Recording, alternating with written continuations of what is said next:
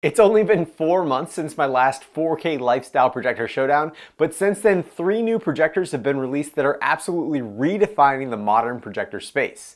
In this video I've got the new XGIMI Horizon Ultra, Hisense C1 and Nomvdic P1000, and I'll be comparing them to the JMGO N1 Ultra, which was the top performer in my last video based on specs alone, and the Formovie X5, which was my pick for the best all-around 4K lifestyle projector. In this video we'll look at their brightness, contrast, color accuracy, viewing experience, input lag, fan noise, audio quality, and throw characteristics to figure out if any of these 3 new projectors can take the top spot away from the Formovie X5. First, for a price of just $1,299 is the 4K Nomvdic P1000. Nomvdic is a new company based in Taiwan, and instead of copying existing lifestyle projectors, Nomvdic decided to remake the mold with the P1000, which is a short throw RGB LED projector with a 1.2 times optical zoom and a 0.65 inch DLP chip that is usually found in much higher priced projectors. Nomvdic claims that the P1000 is 2300 ANSI lumens, but in my testing it measured well short of that at just 1510 ANSI lumens on its brightest picture mode. On its most color accurate preset, which was movie in normal light source mode, the Nomvdic peak brightness was only 81.8 nits, which is equivalent to around 750 ANSI lumens. However, the P1000's big strength wasn't brightness, but contrast. On normal brightness mode, I measured the black floor at 0.052 nits for an impressive contrast ratio of 1,575 to 1. And setting the light source to dynamic black 1 yielded a slightly higher peak brightness of 82.9 nits and a black floor of 0.027 nits for a dynamic contrast ratio of 3,061 to 1, which is absolutely unmatched at this price point. After that, for $1,499 is my pick for the best all-around 4K projector from my last video, the Formovie X5. The Formovie is a single laser projector which claims to have 2450 CVIA lumens, and in my testing I measured 2273 ANSI lumens on its brightest picture mode, and 166.6 nits, or around 1500 ANSI lumens in its most color accurate mode, which is cinema. As a result of that much higher overall brightness, the Formovie's black floor was significantly higher than the P1000's at 0.185 nits, giving it a sequential contrast ratio of just 902 to 1. After that, for $1699 is the brand new 4K XGIMI Horizon Ultra. Like Nomvdic, XGIMI absolutely went back to the drawing board with the Horizon Ultra, not only including motorized optical zoom and an automatic motorized lens cover,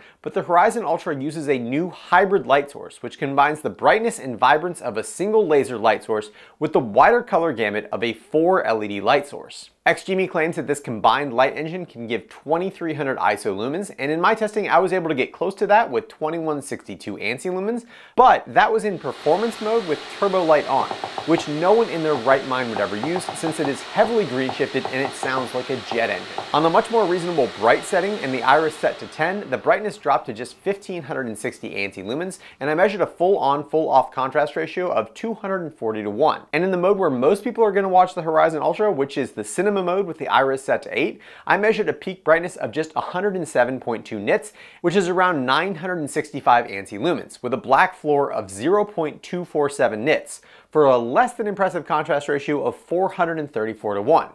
If you're willing to sacrifice a little bit more brightness, I found that Iris Level 4 was best for my viewing space with a peak brightness of 81.3 nits and a black floor of 0.115 nits for a sequential contrast ratio of 704 to 1, which is a lot better but still 200 less than the Formovie X5 and less than half of the native contrast of the Nomvdic P1000. Next, for $1,999 is the 4K Hisense C1.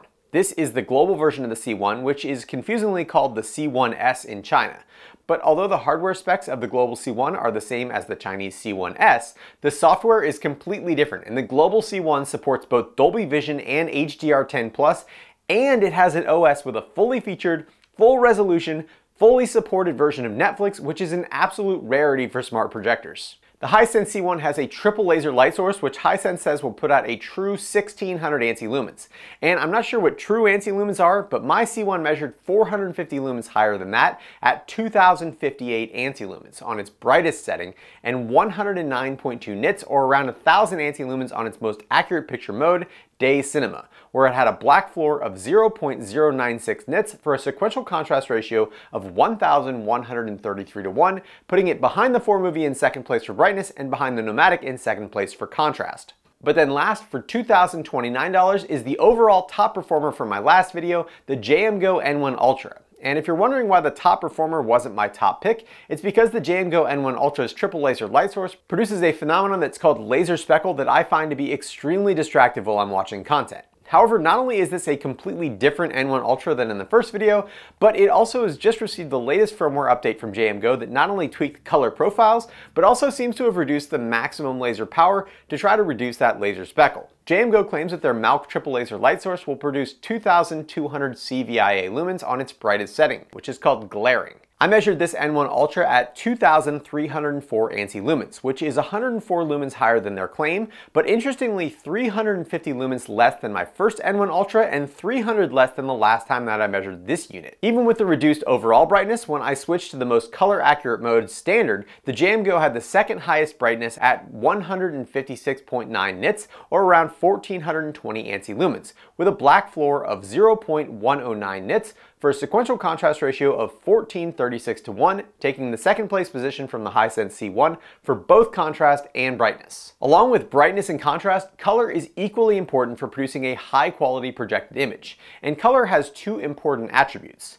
First is how many colors can be produced by that light source, which we call the color gamut, and the second is how accurately a projector can produce a requested color, which we call the delta error, or DE. Looking at color gamut first, this diagram represents all the colors that our eyes can see, but video content is produced in a much smaller subsection of available colors. Standard dynamic range content is mastered in the Rec. 709 color space, which is this triangle, while high dynamic range content is mastered in the DCI-P3 color space, which is this significantly larger triangle. And the newest HDR content can utilize an even larger color space called Rec. 2020, though most movie content is still mastered in DCI-P3. Using a professional colorimeter, I can pinpoint a projector's three primary colors, red, green, and blue, on the color spectrum, and then draw a triangle between them. That triangle then shows all the colors that that specific projector can produce. If the triangle includes an entire smaller color space, we say that it covers 100% or more of that specific color gamut. For SDR content in the Rec. 709 color space, the Hisense, JMGO, and XGIMI all covered 99% or better, which would make them completely indistinguishable from each other, while the Nomvdic covered slightly less at 96% and the Formovie covered even less than that at 93%. But even a trained eye would have trouble spotting the difference between 93% and 99%.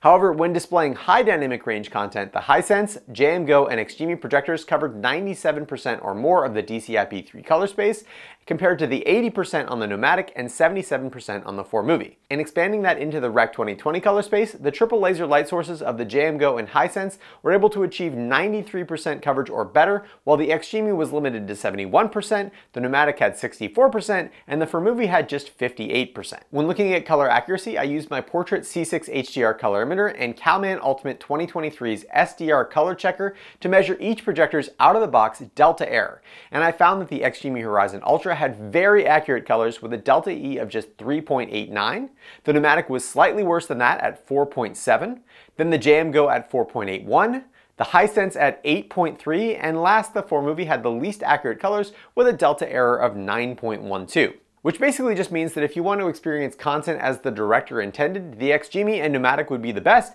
and the Hisense and Formovie would be the worst. But instead of me just telling you about it, let's see how it actually affects viewing experience. For this test, I set up two identical white 1.1 gain screens in my completely light-controlled garage, and I used the same manual camera settings to record two projectors at the same time. Each projector is connected to its own Fire TV Max streaming stick with identical settings. Starting with the two least expensive projectors, the left is the Formovie X5 and the right is the Nomvdic P1000. For bright SDR content, there is no question that the increased brightness and laser light source of the Formovie X5 gives an advantage, and despite the higher contrast ratio of the Nomvdic, some shadow detail is lost, particularly noticeable here in Danny's hair. Moving on to HDR10 from the Disney Plus app, in high contrast scenes where we would expect the Nomvdic to excel in dynamic black mode and set to medium EOTF, shadows were over brightened, which did show more shadow detail, but also significantly reduced the color pop, and scenes looked pretty flat and uninteresting, while the Formovie did a very convincing job recreating the shine on the Dora Milaje golden armor. In the Netflix app, HDR content with predominantly bright scenes looked much better on the Formovie X5, and the extra brightness of the Formovie helped the blacks appear darker and made the colors pop significantly more. But in predominantly dark scenes, the higher black floor of the Formovie was obvious, and blacks were muddy and gray compared to the Nomvdic. Overall, I personally preferred the Formovie, so I'm going to send it on to the next round, but don't count the Nomvdic out yet because it's got some interesting tricks up its sleeve. Round 2 puts the Formovie X5 on the left against the XGIMI Horizon Ultra on the right. And on paper, this should be no contest, since the Horizon Ultra has 2/3 the max brightness of the X5 and less than half of the contrast. But tone mapping and Dolby Vision make a huge difference. Starting with bright SDR content, the Horizon Ultra was noticeably more saturated and color accurate, and appears to have similar brightness to the Formovie. And comparatively, you can see how green Danny's skin looks on the Formovie compared to the Horizon Ultra, thanks to that low 3.89 delta error. Dolby Vision content from the Disney Plus app looked excellent on the Horizon Ultra, if not a little oversaturated, and better tone mapping went a long way in making up for the poor contrast of the Horizon Ultra, and it actually made the black levels look better than the Formovie X5 in certain parts of the scene. But the biggest difference came from the Dolby Vision implementation in the Netflix app, showing Our Planet Season 2, where the XGIMI's intra-scene contrast blew the Formovie X5 out of the water, and the predominantly bright scenes that favored the Formovie in round 1 now easily went to the XGIMI Horizon Ultra. Unfortunately, as powerful as Dolby Vision is, it can't lower the black floor, and the predominantly dark scenes looked pretty awful and easily favored the Formovie, which still wasn't great, but it looked much better than the XGIMI. Still, despite extremely poor performance in dark scenes, I was impressed by the color accuracy and tone mapping of the XGIMI Horizon Ultra, so I moved it on to round 3 to face the other Dolby Vision certified projector, the Hisense C1. In bright SDR content, I still preferred the out-of-the-box color accuracy of the Horizon Ultra, but both projectors did a great job of displaying detail in both highlights and shadows, though the higher contrast of the C1 is definitely noticeable if you're looking for it, like in the chair and the keyboard and in Danny's hair. And dark SDR content massively favored the Hisense, and the blacks on the Horizon Ultra were pretty gray-blue and pretty distracting. Dolby Vision on the Disney Plus app absolutely blew me away on the Hisense C1, and in this light-controlled room, it was close to, if not the best rendering of this scene from Wakanda Forever that I have seen from any projector, including the AWA LTV 3500, the Epson LS 11000, and the BenQ HT 4550i, which are all significantly more expensive than the Hisense, which looked so freaking good. The predominantly bright scenes in Our Planet also favored the Hisense, which despite its slightly less accurate colors, showed much more detail, had better contrast, and also appeared to be sharper than the Horizon Ultra. And the dark scenes, well, they went exactly how you would expect. The Hisense had a black floor of 0.096 nits compared to 0.247 on the XGIMI, and in person I would have guessed that the black levels on the Hisense were at least 3 times darker than the XGIMI, leading to an excellent viewing experience and easily moving the Hisense C1 onto the final round against the JMGO N1 Ultra. Without the advantage to Dolby Vision, I expected the JMGO to outperform the Hisense for SDR content, but oddly enough that wasn't the case, and I thought that the JMGO was too bright and almost washed out in the bright scenes, and too dim and flat in the dark scenes. Interestingly, the JMGO held its own displaying Wakanda Forever despite not having Dolby Vision, but I still preferred the dramatic high contrast of the Hisense, which still looked absolutely incredible, and I don't think I can imagine a better rendering of this scene. Our Planet 2 on Netflix was a similar story, with Dolby Vision tone mapping revealing so much more detail on the Hisense than the JMGO in bright scenes, while maintaining very good black levels in contrast in dark scenes. And even though the JMGO had a significantly higher sequential contrast ratio, the scene-by-scene tone mapping from Dolby Vision on the Hisense made its contrast and black floor look significantly better than the JMGO. So for pure viewing experience, the Hisense C1 outperforms projectors that cost twice as much. So now it's time to see if we can find any weaknesses. Starting with clarity and focus uniformity. I set up each projector perfectly aligned with the projector screen without keystoning, and I projected an image with different font sizes all the way down to 16-point font, and I took pictures of each corner to look for focus issues, sharpening artifacts, and chromatic aberration. From a purely focus uniformity standpoint, the Hisense C1 was the best with both the black and white text, with the JMGO in second, the Formovie in third, Nomvdic in fourth, and the XGIMI was just slightly soft on focus in each of the corners, putting it in fifth place. From a sharpness standpoint, the Hisense was significantly over-sharpened, so much so that you can see that the thinnest parts of the letters are missing. The JMGO and Formovie were also a little bit over-sharpened with the black text on the white background, but not on the white text with the black background. And the Nomvdic and the XGIMI projectors did a great job avoiding over-sharpening, and the text was true to the video source. When it comes to chromatic aberration, the JMGO was by far the worst, with huge red shadows behind all of the text. The XGIMI had a little bit of green sneaking into the white lettering, the Formovie had a small amount of both red and green on opposite sides of the text, and the Hisense and Nomvdic had the smallest amount of chromatic aberration, only visible on the camera when zoomed all the way in. So all things considered, aside from whatever is reducing the edge size on the text of the Hisense C1, it had the best optical clarity and doesn't suffer from the same chromatic aberration issues as the JMGO N1 Ultra's triple laser light source. Speaking of triple lasers, my biggest issue with the JMGO N1 Ultra, and the reason why it wasn't my top recommendation in the last video, was laser speckle, which looks sort of like when you get pizza grease on a phone screen and then move your head around a little bit. The Hisense C1 also has a triple laser light source, and it also had laser speckle, but for me it wasn't nearly as pronounced as the JMGO N1 Ultra. And I think the root of the problem is that JMGO tried to mask the issue by vibrating those lasers back and forth, but all that does is it turns the laser speckled dots into laser speckled lines, which to me are much more noticeable. Still, I wouldn't recommend using the JMGO N1 Ultra or the Hisense C1 on any highly reflective projection surface, and they look best when projected onto matte white screens with gains between 0.9 and 1.1. Despite their different light sources, all these projectors are DLP projectors, and all of them are using pixel shifting to get to 4K resolution. The JMGO, Hisense, Formovie, and XGIMI are all using the same 0.47-inch chip that does 4 pixel shifts to get to 4K, while the Nomvdic is using a slightly larger 0.65-inch DLP chip that only needs 2 pixel shifts to produce 4K resolution. One of the big advantages of using the 0.65-inch chip is that you can get higher refresh rates and lower input lag times using less pixel shifting. I used the industry standard Leo Bodner lag tester to measure the actual input lag of each projector, and I found that almost none of them were able to achieve their advertised input lag values except for the Nomvdic P1000, which had an impressive 16.8 milliseconds of input lag at 4K 60 Hz and just 8.7 milliseconds at 1080p 120 Hz. And that puts the Nomvdic P1000 in an elite category for gaming with much larger and more expensive projectors like the BenQ X3000i, and it makes it a great choice for anyone looking to play fast-paced competitive video games on their projector. The JMGO and XGIMI were also not bad at 35.1 milliseconds at 4K 60 Hz, but I don't understand why they're advertising 15 milliseconds of input lag at 4K 60, because I'm pretty sure that the 0.47-inch DLP chip can't even do that. Unfortunately, the Hisense and Formovie were both around 50 milliseconds of input lag that pushes the limit for what's acceptable for anything except for casual gaming, and definitely wouldn't work well for first-person shooters. However, while that 0.65-inch DLP chip has a lot of advantages, like better contrast, support for 24p frame rates, and lower input lag, in my experience, the pixel shifting motors used with that chip tend to be pretty loud, and this one is no exception.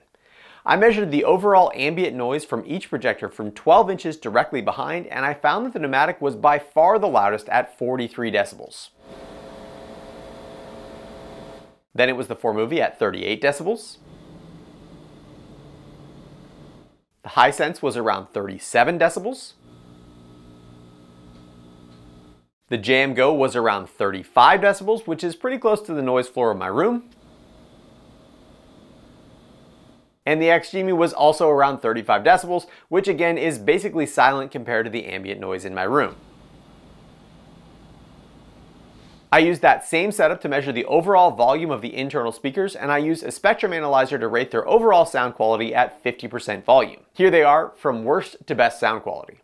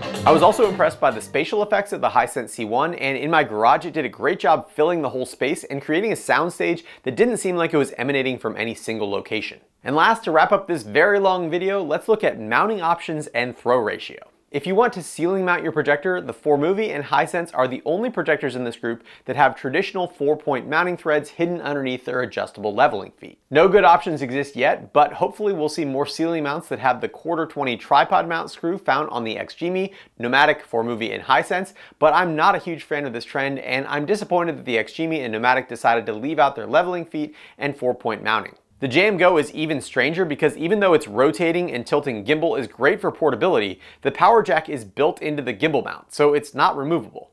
You can buy a ceiling mount from JMGO or try to rig something up with the 4 threaded holes on the original mount, but neither of those solutions are great since even half a degree of play in the gimbal will misalign your screen significantly. When it comes to throw ratio, which is how far you need to place your projector away from the screen to achieve a specific screen size, the Nomvdic is the most unique and can produce a 100-inch diagonal screen from as close as 61 inches away, or using its optical zoom, it can be as far as 73 inches away, which is a throw ratio of 0.7 to 0.83. The XGIMI Horizon Ultra also has optical zoom, giving you a little more flexibility in placement, and produces a 100-inch screen from a minimum of 103 inches and a maximum of 130 inches. Giving it a throw ratio of 1.18 to 1.49. The Hisense and JMGO have the exact same throw ratio, producing a 100-inch diagonal screen from 102 inches away for a throw ratio of 1.17, and the Formovie X5 has a slightly longer throw ratio, needing 110 inches for a 100-inch screen, which is a throw ratio of 1.26. So, too long didn't watch? Which projector is right for you?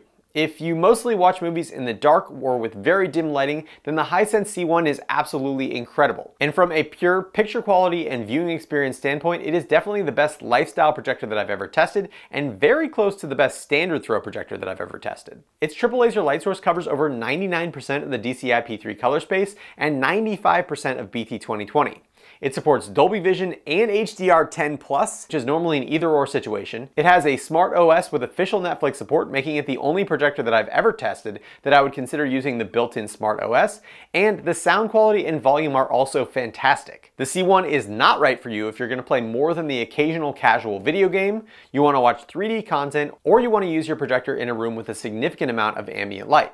Both because the C1's peak brightness is best suited for a dark room, and because the triple laser light source produces noticeable laser speckle when used with reflective ambient light rejecting screens like my Vivid Storm Obsidian Longthrow 0.8 gain screen. But it is laser speckle free when using my white 1.1 gain testing screens. If you will be competing with ambient light, then the Formovie X5's high peak brightness paired with an ambient light rejecting screen is a great option, and it's the projector that I will continue to use in my bedroom, which mostly gets used during the day with at least some lights on for watching sports or YouTube TV. Like the Hisense C1, the Formovie X5 also has very good audio, which works perfectly for my use case. But the 46.5 milliseconds of input lag means that the X5 is not a gaming focused projector, and the native operating system is unfortunately unusable since it's made for Chinese region content. But adding a Fire TV Max quickly solves that issue. The JMGO N1 Ultra is also great for combating ambient light, but as I've mentioned many times, it is not usable with ambient light rejecting screens due to its large amount of laser speckle. However, if you want a projector that is incredibly easy to set up and project onto a wall or a ceiling with excellent brightness,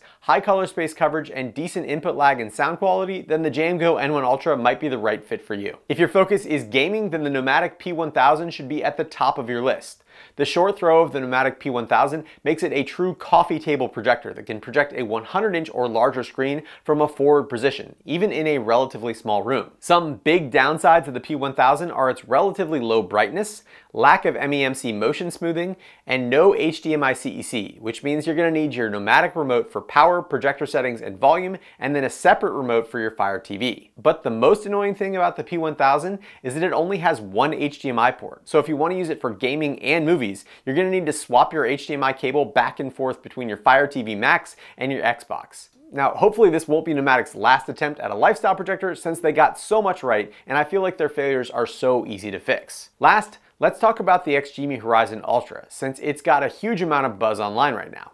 The aesthetics of the Horizon Ultra are great, and the motorized lens cover is a really nice touch. Its hybrid light source is an awesome concept since it gives single laser brightness with increased color gamut from LEDs without introducing laser speckle like a triple laser light source.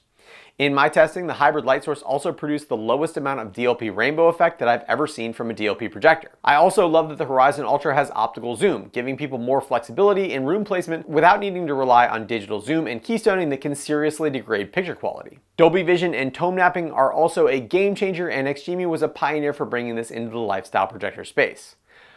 But at full brightness, the Horizon Ultra has a native contrast ratio of 241, which is so bad, and no amount of Dolby Vision tone mapping can make up for it in dark scenes. I'm not sure if it's specifically the optical zoom, the hybrid light source, or some combination of the two, but 240:1 is not a competitive contrast ratio, and I promise you, you will notice the extremely muddy and gray blacks during normal viewing. A low gain screen or bias lighting might help mitigate the poor black levels, but the peak brightness of the Horizon Ultra was also not particularly high, so it doesn't fit really well in those situations. XGIMI has already responded to these criticisms and plans to push a firmware update on September 23rd that will increase the brightness on TV, game, and sports modes, as well as fix some menu options. I was able to get a beta version of that firmware for testing, and I can confirm that those modes do have increased brightness when viewing SDR content, at the expense of color accuracy that is shifted towards green. But contrast was still a major issue, and as far as I can tell, there was no change in Dolby Vision brightness. There is, however, one area that I can absolutely recommend the XGIMI Horizon Ultra over any other projector that I've ever used, and that's for 3D content. Since 3D glasses significantly reduce light levels on their own, it makes the black levels of the Horizon Ultra totally acceptable. I normally think that 3D content is flashy and distracting, but during my testing, I actually watched Gravity in 3D from start to finish because I was so impressed by the 3D performance. And while the JMGO and Nomvdic also support 3D, neither of them produced nearly as good of an experience as the XGIMI did. If you made it to the end of this video, I want to do a quick reminder that there are no sponsored reviews on this channel, but I do have links down in the description to buy all the projectors in this video from both Amazon and projectorscreen.com. And as always, I appreciate if you use those links, since as an affiliate, I do earn a small commission on the sale at no cost to you. Projectorscreen.com is also currently offering an additional discount on each projector up until Black Friday if you use the links down in the description or you go to this landing page. And they are currently running a sweepstakes right now where signing up for their newsletter enters you for a chance to win a Hisense C1, or if you already bought the C1 from them, you could receive a full refund. All the details for that sweepstakes can be found down in the description. One last thing, as part of my review process, I do color calibrate these projectors using thousands of dollars of professional equipment and software, and I've decided to take the extra time to publish those calibrated values for each projector for free on my Patreon site. They should show up as a public post, so check them out, and if they work on your unit and your space, consider joining these awesome people in supporting my YouTube channel. If you enjoyed this video, don't forget to hit that thumbs up button and consider subscribing, and as always, thanks for watching The Hookup.